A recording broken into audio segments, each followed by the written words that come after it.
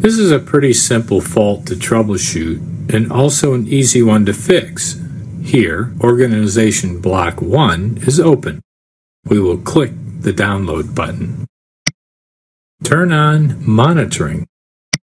You can see that the processor has faulted and gone to the stop mode.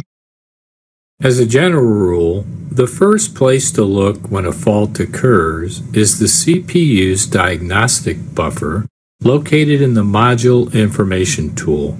You can open the Module Information tool right here from the programming editor by going to the PLC menu and choosing Module Information, or press and hold the Control key plus the D key. Click on the Diagnostic Buffer tab. Message 1 shows that the CPU has gone to the stop mode. In the Details window, you can see that the fault occurred in function block 18. Message 2 says that an FC was not loaded. Click on Message 2. The details of Message 2 show that it was function 28 that was not loaded. OB121 was called for when the fault occurred. If OB121 had been in the CPU would not have gone to the stop mode. Let's return to Message 1. If the CPU goes to the stop mode, as occurred here, you can click the Open Block button to see the online block where the fault occurred. As the online block opens, you see a message that at least one subroutine is not available. Click OK. You can see from the online block FB18 that the call to function 28 is red, meaning that it is missing in the CPU. This agrees with Message 2 from the diagnostic buffer. Let's close the online block. Go to your project in Simatic Manager.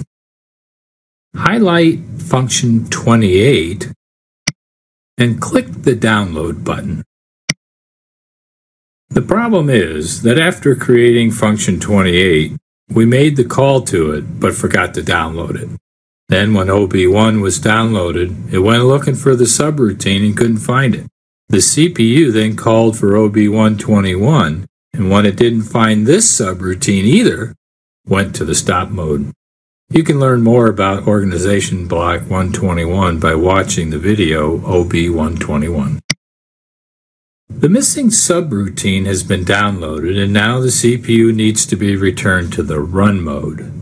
This can be done physically at the CPU by moving the switch to stop and back to run. We will do it from Simatic Manager. Click the PLC menu and select Diagnostic Setting. Choose Operating Mode. In the Operating Mode window, you can see the current state of the CPU is stop. Click the Warm Restart button. Confirm the Warm Restart message.